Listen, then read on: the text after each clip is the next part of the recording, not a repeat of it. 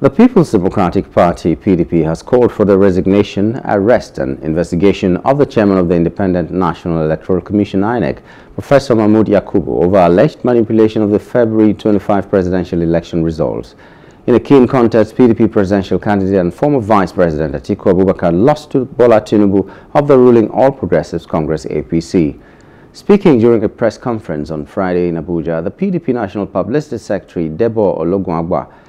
alleged that the election results were manipulated or mutilated as the Commission deliberately refused to transmit polling units' results as provided by the Electoral Act. He maintained that the INEC chairman's exit will be the first step to rebuilding confidence in the electoral body. The People's Democratic Party has further reviewed the widely condemned infractions, brazen violation of the provisions of the Electoral Act 2022, criminal manipulation and alteration of election results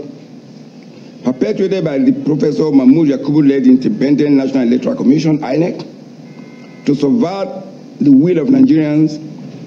in the February 25, 2023 presidential and National Assembly elections.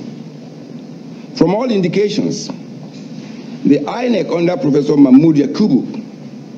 was compromised to rig the election by brazenly violating the provisions of the Electoral Act 2022, as well as INEC's regulations,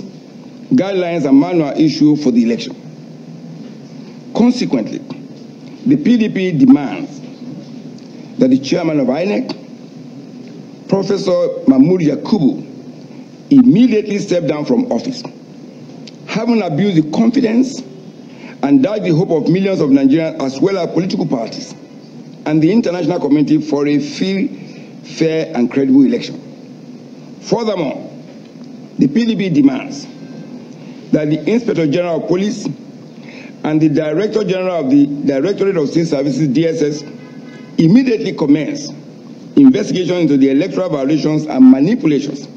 by INEC with the view to prosecuting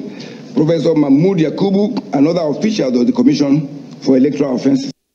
Hello, hope you enjoyed the news. Please do subscribe to our YouTube channel and don't forget to hit the notification button so you get notified about fresh news updates.